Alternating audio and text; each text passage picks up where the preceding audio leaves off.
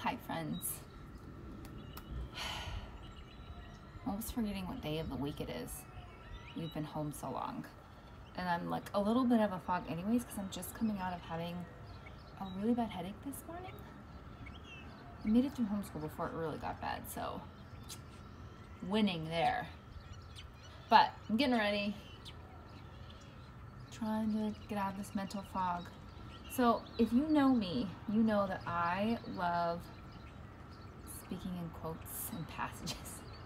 I don't think like in words. I think like in pictures and emotions. So for me, sometimes it's easiest to, like I obsessively write down and mark things I've heard, quotes, parts from books, because like I have a hard time finding those words. And so I find using other people's words like is a little bit easier for me. Did that make sense?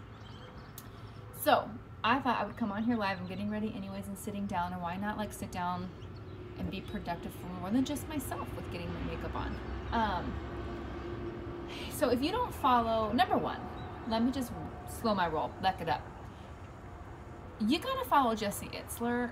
He has been having so much fun. It's like the dumbest fun, but with Zoom, because there's so many people using it, it's constantly crashing. So he's just been having a ball doing this Zoom sucker where that you just pretend like your Zoom froze or your Zoom muted or your Zoom slow-mo, which today during my daughter's class happened constantly. And so then everyone's like Zoom suckering him back and then he plays them. It's just like the dumbest fun ever. But I don't know, right? You just need anything that laughs. So anyways, follow Jesse. But I also follow Jim Quick. Jim Quick was who I hired. Doesn't that make it sound so fancy? I paid for his reading class, speed reading class, and it was probably one of the best classes I've taken. Honestly, it makes me mad about the way we do school when I take his courses. And Jim is like, to me, like one of those unsung heroes in the background. You see all these like Rachel Hollis's and Tony Robbins and all of them up front, and I'm not saying he's worked with her, but behind a lot of those personal development people and actors and actresses and CEOs is Jim teaching strategies on how to learn. And he has like 2 big classes that he teaches with memory and speed reading. So I tripled my speed reading score this summer. I'm sure it's kind of gone down because you really have to, it's a skill. So you have practices you need to do. But I've been doing his challenge, a book a week, and it's totally doable. Anyways, so he was on doing a live yesterday. He has a book coming out, and he talked about this quote that he's putting in his book that goes, I don't know who says it, something to the effect of, life is lived in the C between the B and the D. And maybe you'll be a lot faster picking this up than I was, but I did not get it at face value. And then B is birth and D is death. And I'm still thinking like C, like water, like the ocean sea. And that's not what it is. It's your choices. Life is an accumulation of your choices between birth and death. And I don't know how often we really like give thought to that.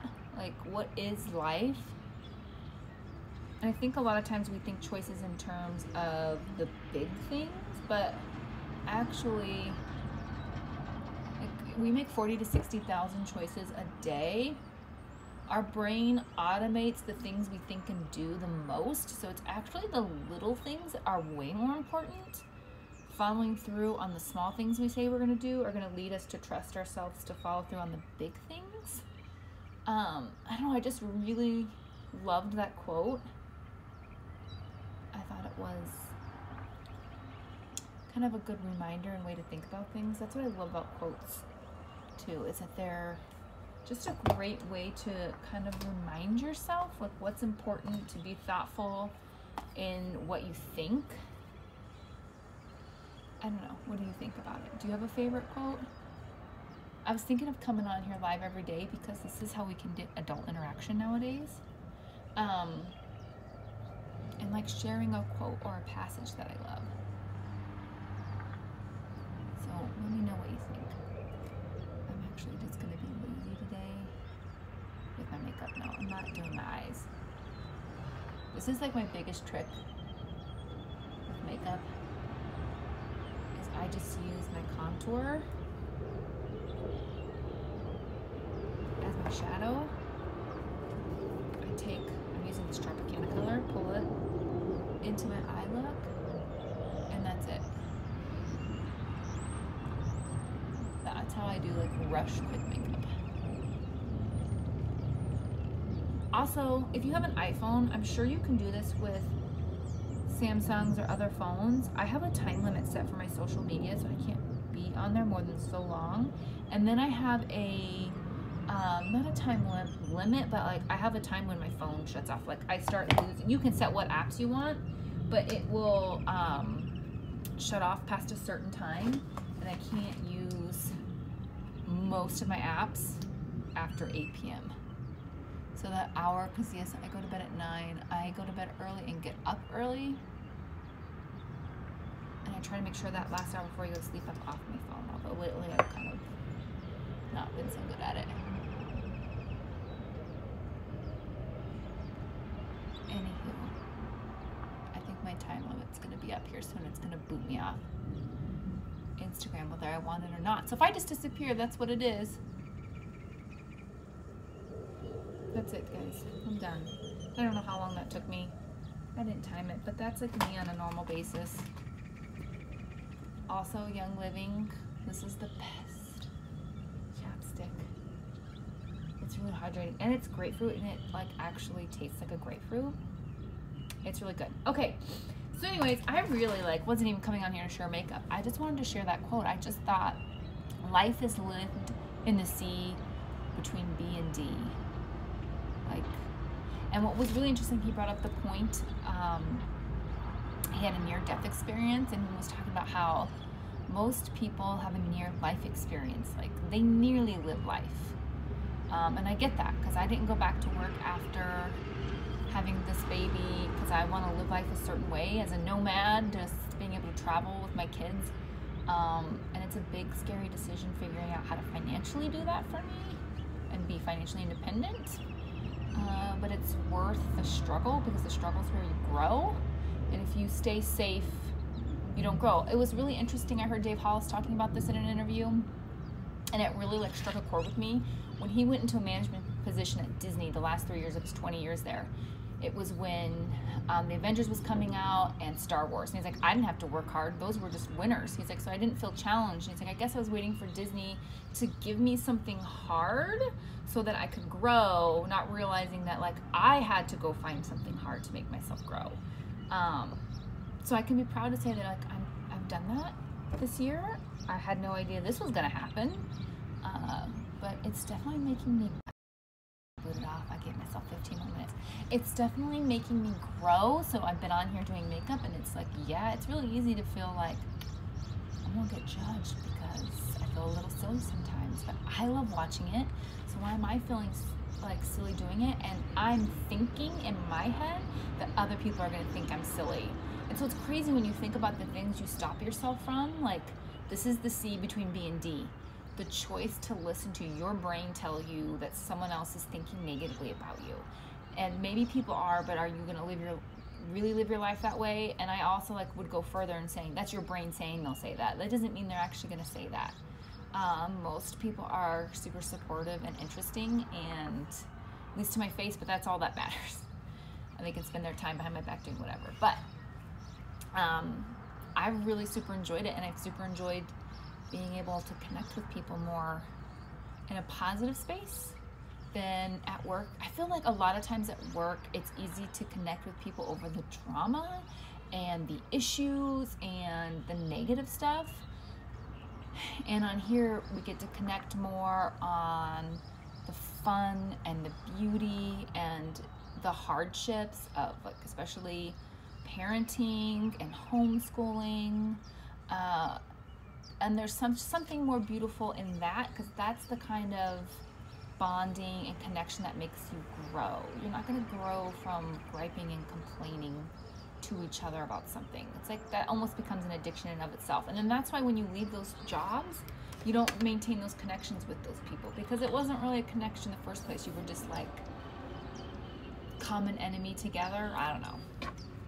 So yeah, thanks for listening to this random ramble. Maybe I should name this Random Rambles and come on every day, share a quote, share a passage, and randomly ramble while I'm getting ready. I don't know. Tell me what you think. Also, if you have a quote or passage you really love, send it my way. I just find those like in a moment. You have a choice. This is what meditation has done for me. It gives me, God, I'm trying to think I'm like a dog, squirrel with my thoughts. Was talking about, maybe it was Tom Bilyeu. Who was he speaking with?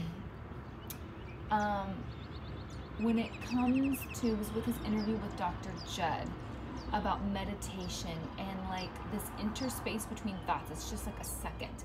And that meditation has helped me catch that second between thoughts, and I get to make the choice of like, what kind of thought am I going to have?